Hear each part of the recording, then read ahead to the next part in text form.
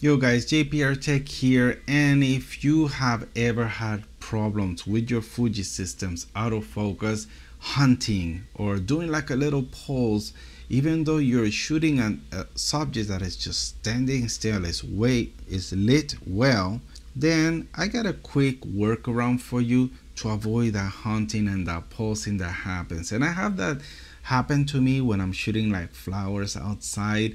Sometimes it's just I want to pinpoint at a petal or something, you know, like just a specific point, and at times it would just pulse a little bit or kind of like hunt. And in order to avoid that, there's actually a nice workaround for this. And the first thing you want to do is actually, if you're shooting a autofocus lens, you want to switch over to manual. And yes, doing this, you're gonna have the best of both worlds. You're gonna have manual focusing, so full control, no hunting and no pulsing, but yet since you're shooting with a Fuji autofocus lens, you will be able to focus pinpoint sharp and not lose that focus. We do have a lot of ways to assist us into getting our focusing right, using peaking and zooming in, or a combination of both like I have right here. But if you don't want to mess, you don't have time to mess around with the peaking and zooming in, a quick way to get focus and then leave it locked in is to have your touchscreen set to touch AF.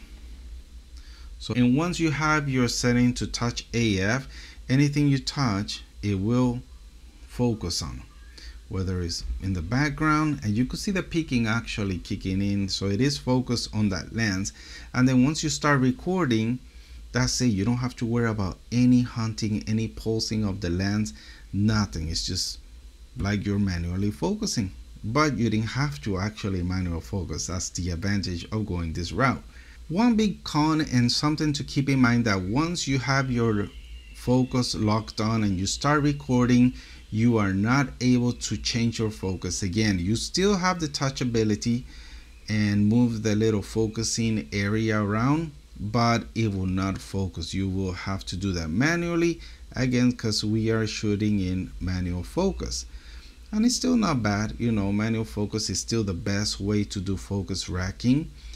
But again, we're not talking about focus racking. We're not trying to follow a subject. This is just straight object photography. So your subject could be like say a landscape or a flower, and you really want to lock in there and don't want to lose the focus. You don't want to distract your audience with, you know, the lens pulsing back and forth a little bit. It's kind of like a heartbeat kind of thing. Then this is the best way to go. So that's it, guys. If you guys enjoy this quick tutorial on how to get focusing manually, but at the same time still having the autofocus locked in, then this is the best way to do it.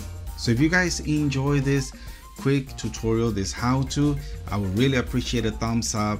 Smash that like button, share it so other people could learn how to take advantage of the different features of our Fujifilm cameras. Also, if you have any other comments, any questions, I would love to hear your thoughts in the comment section down below. Thank you so much for watching, and I'll see you guys on the next one. Peace. Thumbnail.